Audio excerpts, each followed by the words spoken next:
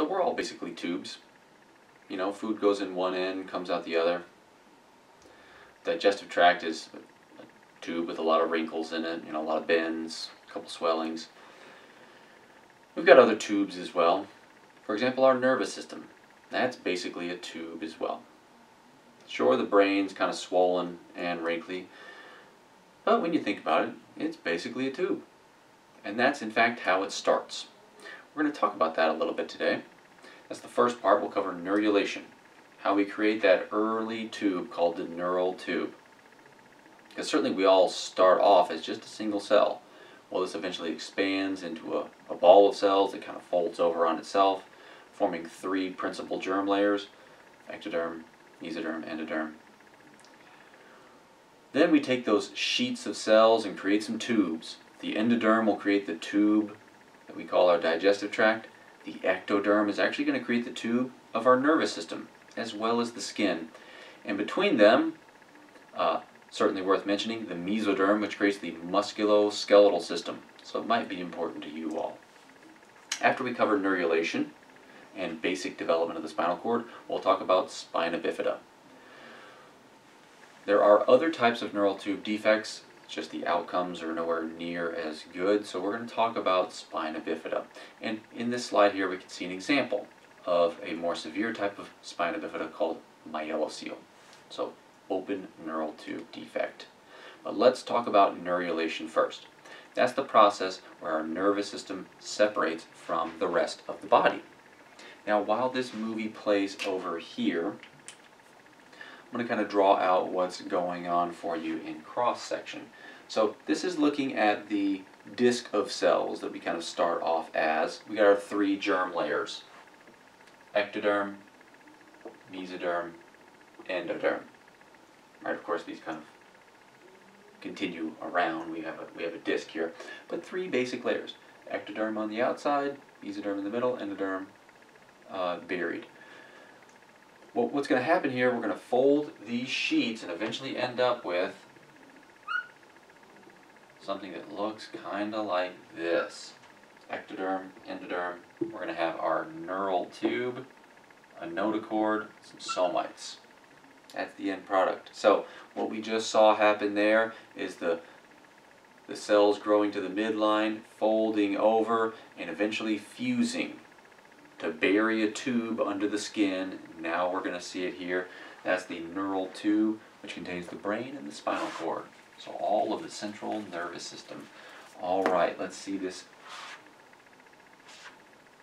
in cross section. So the ectoderm. This makes not only our skin, but the nervous system. How does it know what part to make the nervous system? Well, the mesoderm has this structure called the notochord. And that tells the overlying tissue you're going to be future neurons. So the midline structure forms the nervous system, the rest forms the skin. The notochord is also attached. So when we have that inward migration of cells, instead of sliding around, the ectoderm bunches up. Here's my notochord, still right there. Here's my neural folds. This is the neural groove here. So this is still ectoderm, right? This is pushing inward. And so for the nervous part, I'll just thicken it up a little bit. So that'll be all of this stuff. Just right there in the midline. Now what we need to do is a little cut and paste. We're going to sever the connection between the future nervous system and the skin. We're going to fuse the nervous system to itself and the skin to itself. And so what this will look like, if everything goes well, we're going to have a continuous sheet of skin buried underneath it. We'll have our neural tube, the notochord. That's going to stick around for a while. It'll eventually form the centrum, or the vertebral body. And then we'll have some somites over here. The somites create the musculoskeletal structures at each spinal level. Now this isn't perfect. Like when you slice some bread, you leave some crumbs. Same thing here. Instead of crumbs, we've got neural crest.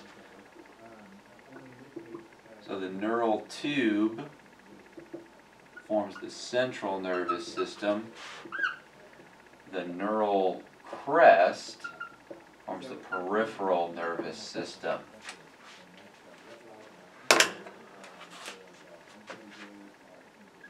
The notochord here, this is still playing a role. We'll talk more about that next semester. But that's basic primary neurulation. We're not done though. All right? We haven't built the entire spinal cord yet. All we've done in primary neurulation is build ourselves a brain and most of the spinal cord up to around OS2 or so. The rest we're going to build through secondary neurulation. So primary over here, secondary for the very end. So there's a couple of sacral and then a coccygeal segment we got to add on. Instead of folding a sheet into a tube, we're going to start with a solid rod and turn that into a tube through cavitation. That's what's going on there. So that very end, that's the medullary cord, that gets turned into a tube, and then we just fuse these bad boys together, and wouldn't you know it, we got ourselves a nervous system. Now, this process of primary neurulation starts around the kind of neck, shoulder region, and then extends in both directions. Okay, so here it is in a slightly better, I'd say, than my cartoon, but they don't give the neural crest, so there's still some value over here. So we can see the cartoon format here. Check out the slide. That is going to continue in both directions, toward the head and toward the tail. So we have two different places where things could go wrong. Now, there could be multiple sites where neurulation begins. Fair enough, they're showing us that on top. It depends on the species. But what we care about here is the failure of neurulation. Okay, so there's primary neurulation. Secondary neurulation is shown here. So we start off with a solid core. That's what's shown on the bottom, not a sheet that we fold over, and we're just going to hollow it out. Nothing too tricky there. Now the problems that can occur with secondary neurulation is that we fail to separate that medullary cord from the overlying tissue, so it might get stuck to it. And this can create something called tethered cord syndrome. So if our most distal portions or caudal portions of the spinal cord, if they get kind of fused to overlying structures, so when we're putting our medullary cord together, if we don't cleanly separate it from the skin, this is going to give us problems later on. The last thing we need to do to finish off our development here before we get into spina bifida is build ourselves some vertebrae. So this is not the end. We still need to encase our spinal cord here in bony structures. We do something similar in the heads. We're going to have a few pieces of bone that fuse together. We're going to fuse some bone together in the spinal cord as well. So what has to happen is, well, let me just give us a new one. New spinal cord up here. Okay, we got skin. We got a neural tube in here. And then we have these bony structures. We got the centrum. This used to be, oh boy. This used to be the notochord. Yeah, good enough. We got our neural arches. These neural arches, slide says it a whole lot better. These are going to grow and meet and fuse to form a single bony structure. They'll also fuse with the centrum. Now we have ourselves a vertebrae. How nice. So we need to fuse some bones together. That's the last element. This invariably goes wrong in spina bifida. Might not be a bad thing in all cases. You don't always get symptoms if it's just this. But one of the problems that can arise is when we fail to cover up our nervous tissue, well, on occasion it can herniate outward. That's when we run into problems. All right, let's jump into spina bifida. So, spina bifida, we're affecting the spinal cord. Now, there are neural tube defects that do affect the head. Those tend not to go well, though. So, the worst of all neural tube defects are the open neural tube defects. failures with primary neurulation. We keep the sheet a sheet, and that's a problem. Neurons don't like air. In fact, neurons don't like a lot of things. But exposure to air will undoubtedly kill them. So, when we're zippering up, if we fail to zipper up in this direction, we have ourselves a failure with cranial neurulation. The brain will exit out of the skull, that's the exencephaly, and then it will degenerate, giving us no brain, anencephaly. If we have failure going the other direction, down the back, that's where we get spina bifida. That's where we get a failure with spinal neurulation.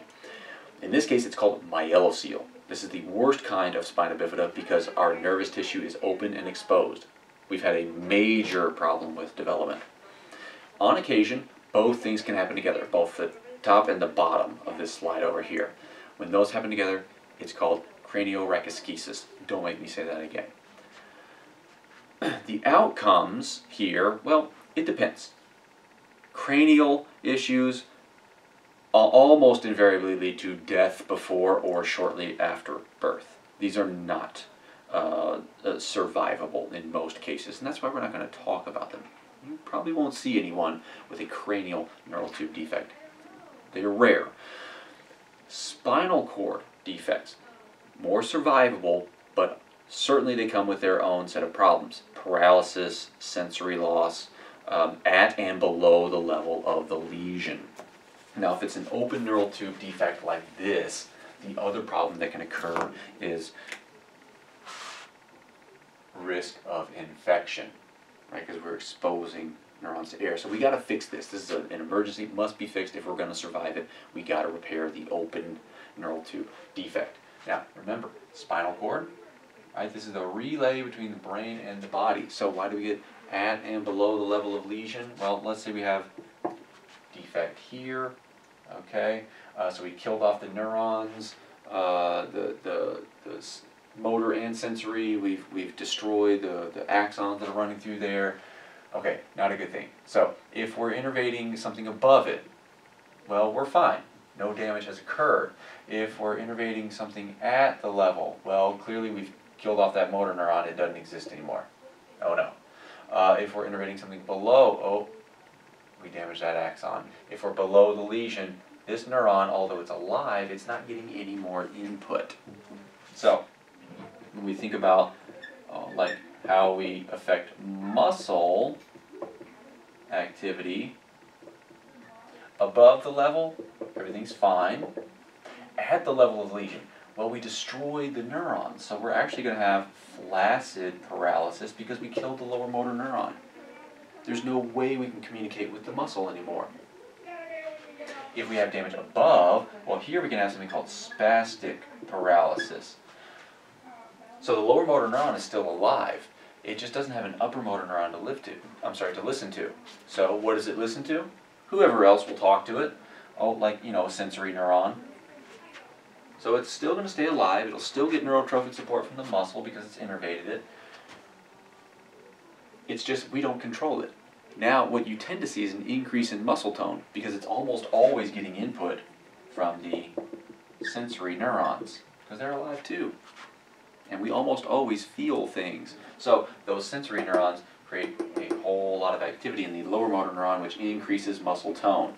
So we think of tone over here, and it's about the same. So it's normal up here, decrease muscle tone, increase muscle tone. Depending on where we're talking about. At the level of lesion, certainly a flaccid paralysis. Below, it could be spastic paralysis. And then, of course, the sensory signs will occur. Now, although the sensory neuron feeds onto this lower motor neuron, you know what it doesn't do? Make it up to communicate to the brain. So we'll lose feeling below the level of the lesion, and of course add it too. Now, spina bifida has 4 types, going from least to most severe. We have spina bifida occulta. Good thing is it's the most common, but most people don't catch it. It's usually caught by accident because of some sort of imaging of the spine or something like that for something unrelated. The only issue here is a hairy patch of skin on the back. But there's no weakness, no sensory loss, because in this case, although we haven't created our vertebral arch properly, we haven't had any extrusion of nervous tissue, so everything's fine. Well, I don't need to draw it, it's right there, upper left. The next two are what we call herniation neural tube defects. So here, neurulation went just fine, we folded over, we got a tube surrounded by skin, cool. But now the either meninges by themselves or the meninges and the spinal cord herniate out, so they can actually form an exposed cyst. Meningocele, just the meninges. Obviously not good, but not as bad as myelomeningocele. Meninges and nervous tissue are herniated out. And the worst of them all, myelocele, that's the bottom right. That's where we have a failure with primary neurulation. We remain a sheet. That's not good. So these are very serious. Alrighty, so as far as birth defects go, neural tube defects are fairly common. You get about 20 to 200 per 100,000. Of course, there are different risk factors that can change the likelihood of a neural tube defect. Family history is an obvious one. So, of course, the process of neurulation and spine development, those are encoded genetically. Of course, environmental factors play a role, but your genetics do as well. And if there's a genetic problem that affects neurulation, that gets handed down. So a family history increases risk. The use of teratogens. And teratogens are just drugs that cause birth defects. Now, of course, no one prescribes this. Here you go, take this teratogen. Instead, they'll give a drug used for one purpose, but unfortunately it interferes with normal development. An example here would be anticonvulsants, like valproate or something like that. These anticonvulsants, while they do decrease the activity of neurons, that's kind of the whole use of them, they also interfere with neurulation. So taken during the first trimester, the risk of neural tube defects increases about tenfold. There are other things related, such as maternal diabetes or obesity. We can see that in this table here, right? The odds ratio is 1.79. You look at the 95% confidence interval, doesn't have 1. So maternal obesity increases the risk of neural tube defects, as does diabetes. Another thing I want to highlight here, the low dietary folic acid or folate intake. There's a relationship between folic acid and neural tube defects, where low levels of folic acid intake increases the risk, and folic acid supplementation decreases the risk of neural tube defects. That's why when you or your significant other get pregnant later in life, you're going to take prenatal vitamins, and they're going to have folic acid in them for sure. All right, the symptoms that we see in spina bifida. Well, this is basically a spinal cord injury, so we, not surprisingly, get a mix of sensory and motor deficits arising. So we're going to see paralysis, like I said, flaccid, certainly at the level, and we could see some spastic paralysis as well below. Sensory loss, of course, that's going to happen. Now, bladder and bowel incontinence. This is almost always an issue with spinal cord injuries because of where those neurons live. They live, for better or worse, down at the bottom, down in the sacral spinal cord. That's where those neurons live. I feel like that's not the right one. Yeah, guess it is. Anyway, the preganglionic parasympathetic neurons live down the sacral spinal cord. So they're going to innervate, in this case, the bladder. And they'll cause the bladder to constrict and us to then urinate. These are not regulated by upper motor neurons in the cortex. Instead, they're regulated more by neurons in the brainstem. Of course, to get from the brainstem down to the spinal cord, you got to go through it. So if we have damage, that's going to deinnervate our autonomic neurons, so we'll see bladder and bowel incontinence. If we're above the level, just like we see that increase in muscle tone for skeletal muscles, same thing over here. Increase in tone, we'll have a spastic bladder. On the other hand, if you were to have a lower lesion, so if the spina bifida affected the sacral spinal cord and these neurons are lost, well, Of course, we can't provide that input, and rather than an increase in tone, we're going to see a decrease in tone. Either way, we're not going to have good regulation of urination or bowel function. Those neurons live in the same area. They just send their axons to a slightly different location. Now, because of the weakness, sometimes not occurring symmetrically, either on sides of the body or on sides of a joint, you can see musculoskeletal deformities in spina bifida because of that imbalance in strength. Of course, the motor weakness and the lack of sensation can predispose us to the development of ulcers because we're putting pressure on one spot, we're not moving around a whole lot, and we can't feel it. We can't feel the irritation building up. So again, just like what you'd see in spinal cord injury, because spina bifida is spinal cord injury. Another issue here that you won't see in spinal cord injury, at least traumatic spinal cord injury, is hydrocephalus. The buildup of water within the brain. That's all that means, hydrocephalus. Compare the top to the bottom. What's going on in the bottom there, you'll see the ventricular system swell up. So big old bloated ventricles. Why? Well, if we have something like a failure with secondary neurulation or maybe some scar tissue from surgery, which we'll get in a little bit, this can create a problem where the spinal cord gets trapped in place. And as we develop,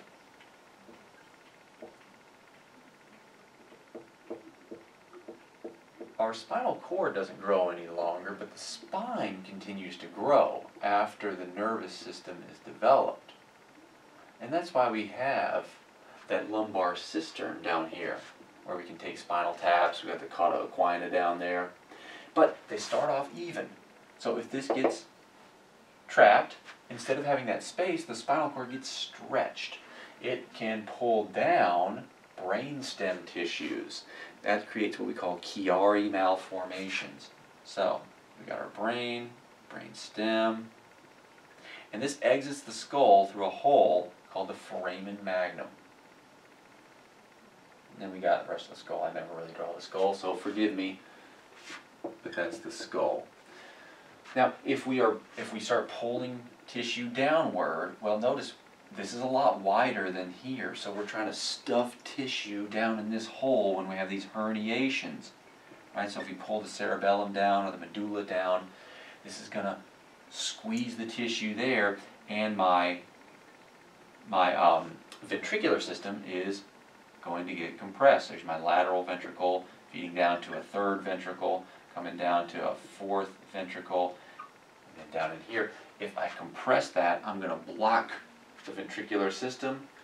All the cerebral spinal fluid that I continue to make here has nowhere to go. So what's it do? Well, it just balloons up like a water balloon. And that's the hydrocephalus, water in the brain, in the head.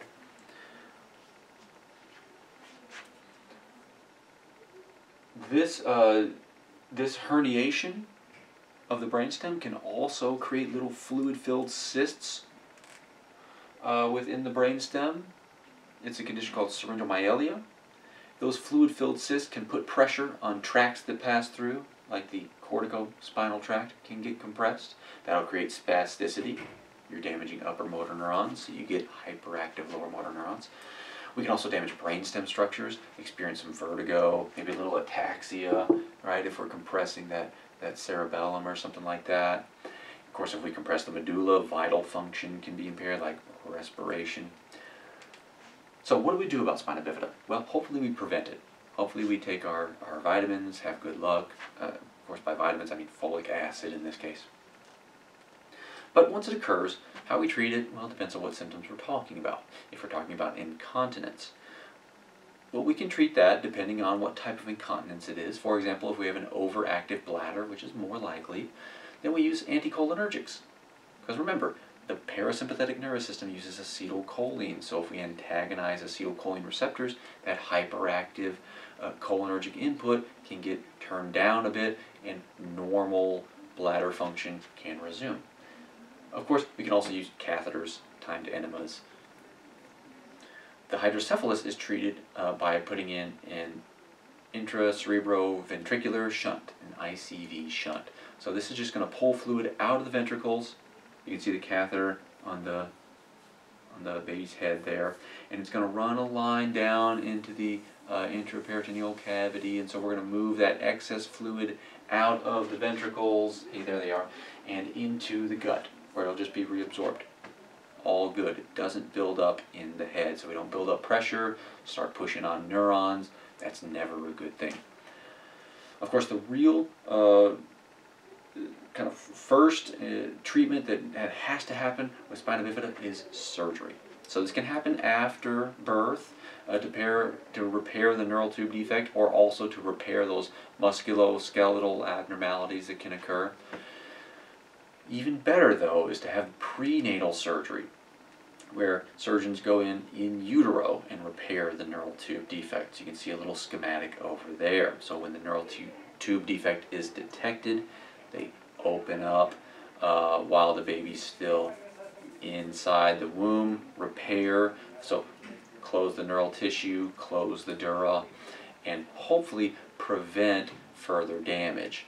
So when we're talking about these negative outcomes, of course, a 2x2 table comes to mind. So if we compare prenatal to postnatal surgery, prenatal is, of course, experimental. Bad outcomes always on the left. So in this case, hindbrain herniation, the Chiari malformations, which are fairly common with neural tube defects, because we're not cleanly separating the nervous tissue from the other structures, so that can pull down on our hindbrain.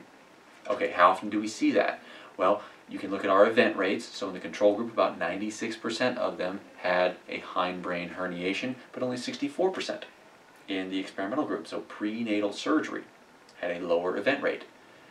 If we look at the relative risk, 0.67, okay, so about a 1/3 reduction, so we only had about 2/3 the risk of a hindbrain herniation. Look at the 95% confidence interval there, you'll see it doesn't include 1, so therefore it's a significant reduction in risk.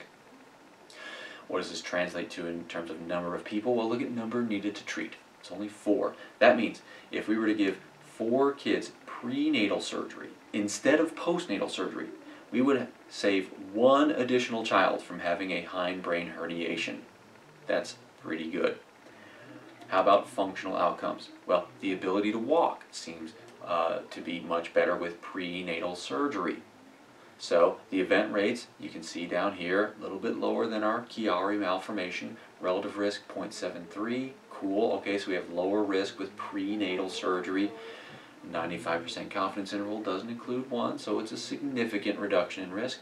Number needed to treat, 5. So for every 5 kids that get prenatal surgery instead of postnatal surgery, we will have 1 additional child who can walk independently. Of course, this isn't without risk. You get in there, perform surgery, you're going to create scar tissue, and we can have that tethered cord syndrome. Right? So this could be because of failures of secondary neurulation, so it could be a developmental problem, but it could also be something caused by the corrective surgery as well. Of course, abnormal growths could also tether the cord there. So there's a lot of ways that the cord, the spinal cord, can get stuck to the overlying tissues. And when it does, that's a problem. Because remember, that spine continues to grow, although the spinal cord doesn't. If it's tethered, it gets stretched. And that's not a good thing. So what we might see then later on in life is the development of progressive sensory motor signs. So we're going to see signs of spinal cord damage, and they're going to get worse over time. And that's because as we grow, we continue to stretch. That stretching creates damage. They can create fluid-filled cysts. They place pressure. That creates more damage. It's not a good thing. So we need to go in, have another round of surgery to remove the scar tissue, to separate the cord from whatever's tethering it. Could be scar tissue, abnormal growth, whatever it is. We need to go in, surgically separate the cord so we don't have any further stretching. And then, of course, occupational and physical therapy are going to be in the future, even without tethered cord. Well, spina bifida needs it too, to improve range of motion, strength, and to know how to properly use the assistive devices. Alright, I got a few questions that you can go through to kind of check your understanding. If anything seems a little weird or you just want to review it, fill out the questions box so I know what to chat about in class. See you later.